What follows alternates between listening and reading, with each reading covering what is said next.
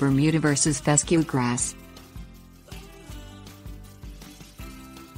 Both Bermuda grass and fescue can be used for a lawn, but they differ substantially in their appearance and their growth habits. Fescues have relatively fine leaves and perform well in areas where winters are cold. Bermuda grass has a coarser texture, is better suited to warm climates, and has an invasive growth habit that can get out of control if not managed properly. Bermuda grass turf. Bermuda grass Synodon spp, a warm season grass, grows in the area that roughly covers U.S. Department of Agriculture plant hardiness zones 7 through 10. It's a fast-growing, medium-textured grass that's widely used in lawns in the southern U.S. Bermuda grass spreads actively, and it readily fills in bare spots in the lawn. It's also heat, disease and drought tolerant, and it forms a lawn that is dense and resistant to erosion. Bermuda grass does not grow well in shade and it goes dormant and turns brown after a frost. Bermuda grass should be mowed to between 1 and 1.5 inches.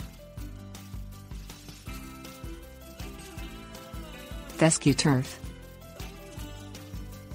Fine Fescue festuca spp. And tall Fescue festuca arundinacea are cool season turf grasses that grow as perennial grasses in USDA zones 2 through 7. They are fine textured, dark green grasses that do well in cooler climates. Both types of fescue are drought tolerant, and fine fescue also tolerates shade better than many other cool season turf grasses. Tall fescue handles heat well, but it does not do as well in shade as fine fescue.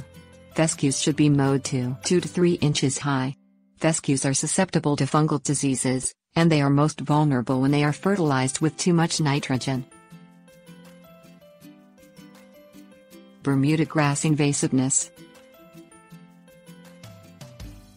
The downside of Bermuda grass' tendency to spread is that it is invasive if it's not contained, a problem so significant that Bermuda grass is considered an invasive weed in some parts of the country.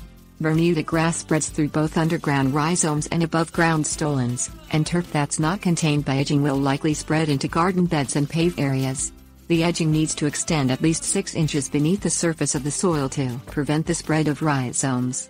Bermuda grass can be a particular problem when it invades lawns made up of other grasses, such as fescues, because it's difficult to eradicate the Bermuda grass without damaging the other grasses. Controlling Bermuda grass in fescue turf. Prevention is the best ways to keep your fescue lawn free of Bermuda grass. Raising the mowing height of the fescue can help by increasing the strength and density of the grass and also by shading out any low-growing Bermuda grass that has made its way into the lawn.